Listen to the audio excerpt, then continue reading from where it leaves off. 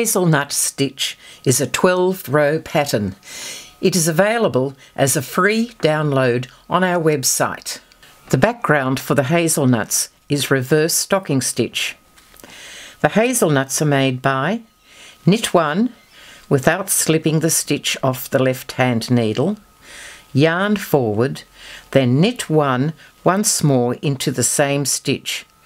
This makes a cluster of 3 stitches, and those 3 stitches are your hazelnut. Row 1, we create the hazelnuts. Purl 3, now make the hazelnuts. Knit 1 into the next stitch, leaving the stitch on the left hand needle, bring the yarn forward, knit 1 more, and that has made a cluster of 3 stitches. Purl 3, make another cluster, knit 1, yarn forward, knit into the same stitch, and there's your cluster of 3. Purl 3, continue to the end of the row. On the return row, row 2, it's knit 3,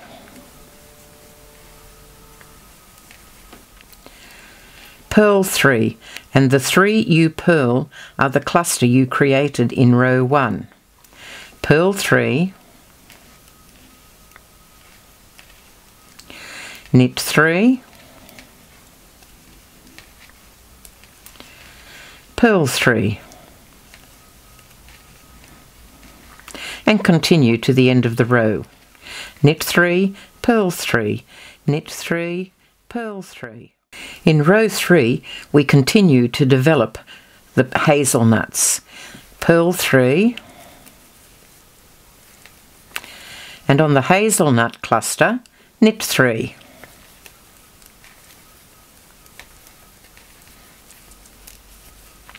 Purl 3,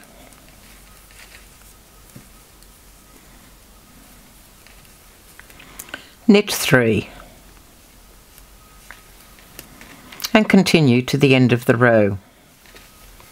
Purl 3, knit 3, purl 3, knit 3. In row 4, we complete the hazelnuts. Knit 3. Now, complete the hazelnuts by purling 3 together.